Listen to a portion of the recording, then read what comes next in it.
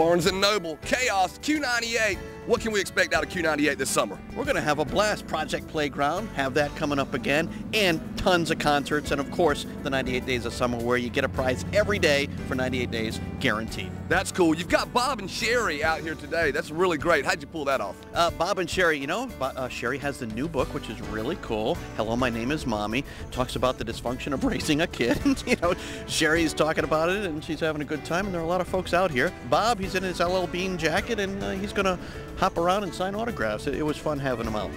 Tell us, Chris, do you think we can talk with Bob and Sheri? I think as soon as they're done signing a few copies of Sheri's new book, I think they'd be more than happy to chat with us. Well, you've heard it from Chris Chaos, the man at Q98. Let's go talk to Bob and Sheri.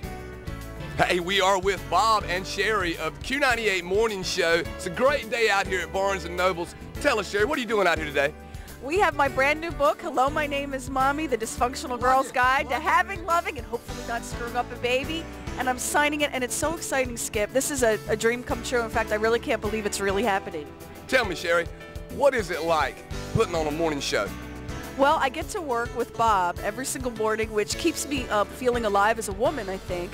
And it's the most fun job you could have. It's basically a party every morning. We have a great time. I feel very, very blessed to have the life and the job that I do. Give me my microphone. No, Hey, morning co-host, Mom, Arthur, what else can we expect out of Sheri? I am launching myself into space next week, Skip. Good evening. Yes, I'll be colonizing Mars, and it's a very exciting opportunity for me. How did you get that opportunity?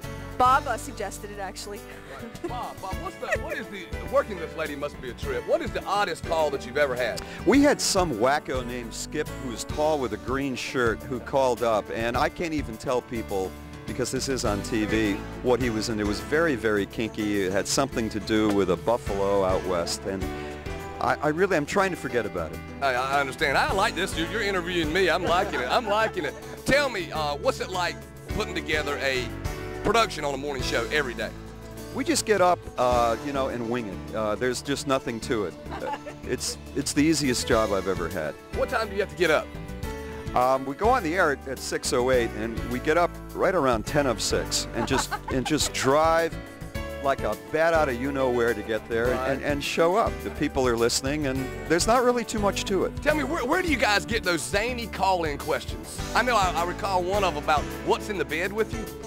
Well, that's from my own personal experience, Skip. I felt if it were exciting for me, surely others were living that as well. We get them from our listeners. Our listeners have the most interesting lives and the best stories to tell, and they give us the idea, and then we just kind of run with it. Guys, we really appreciate your time, and you're seeing Bob and Sheri on the Town TV, and hey, it's changed up. They're interviewing me.